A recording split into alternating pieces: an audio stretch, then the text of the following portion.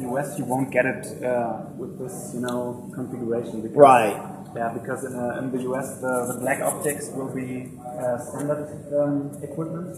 So everything on the front that you see here right now in aluminum matte optic or finish will be in black though. So you expect it's black out. So we'll just, you know, start with the surrounding of the single frame grille. Yep. In the standard version it is an aluminum matte, and for the US in the standard equipment it will be in black high gloss, as well as the huge wing that you can see here from going from the left to the right. Yep. So this will, you know, in the US be more aggressive looking, really aggressive looking in black. And which is actually very cool because it really fits together with those also black intakes that we have here, the black single frame with the honeycomb mesh in it. And we also probably noticed a new detail, which is part of the new RS design language, which are those design elements here next to the headlamps. We will have that also in the front and also in the back. And those design elements are, you know, what were inspired from our designers from the Audi Insert GTO. So this good race car from the 80s. And they just, you know, put those this impression from as a design element and put it into the new RS5.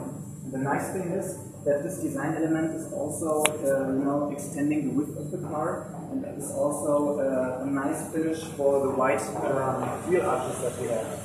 So they're not functional.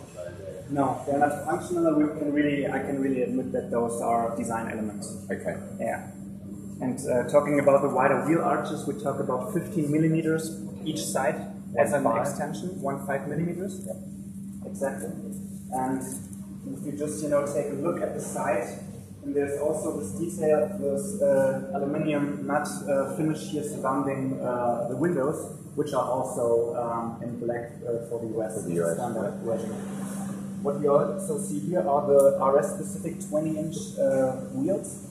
So I assume that in the US those will be also in the standard equipment, so 20-inch will be standard in the US.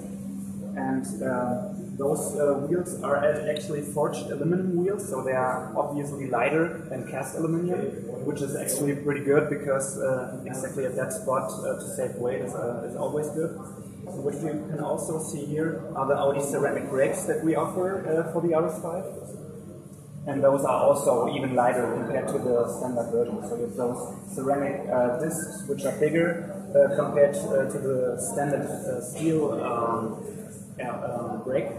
And yeah, of course, the thing is that you have the weight reduction, you have a longer lifetime, of course, and yeah, the optics are very differentiated compared to the steel brake. But ceramic brakes are standard on the RS.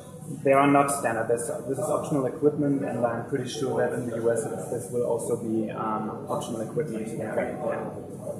Okay, so moving down to the back, it's also one thing to mention that this rocker bar here that you can see at the side is also something RS specific that the normal on the normal S or A5 won't have. So this is something really differentiating the RS model, as well as of course the RS lettering here on the side, just together with the honeycomb mesh that we also have here at the side.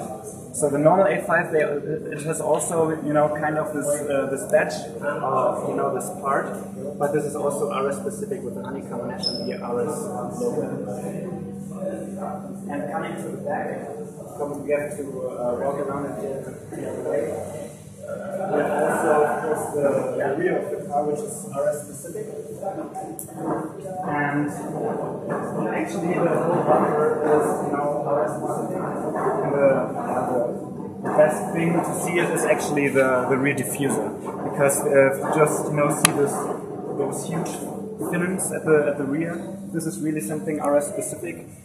And of course the black oval exhaust pipes that are displayed here right now, those are kind of a sign for you to have for the sports exhaust system. So the standard version would be with chrome exhaust pipes, and the sports exhaust system features those black, more sporty looking and more sporty sounding exhaust pipes. And the thing here, the part in aluminum matte is not, of course, also in black, the standard version in the US. as well as the rear spoiler. So this is always a little contrast that we try to give the car to to just express the strength and the width of the car. That's kind of a design decision that was taken to have a little contrast and to have a good differentiation to all the other S and A5 models.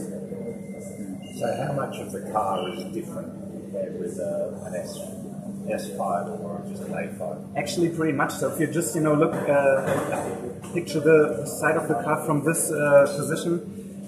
Everything at the side of the car is actually different. So the door would be the same, like the A5 or S5, but everything surrounding it at the side of the car is just RS specific. So the whole new front fenders, new bodies, new single piece body size.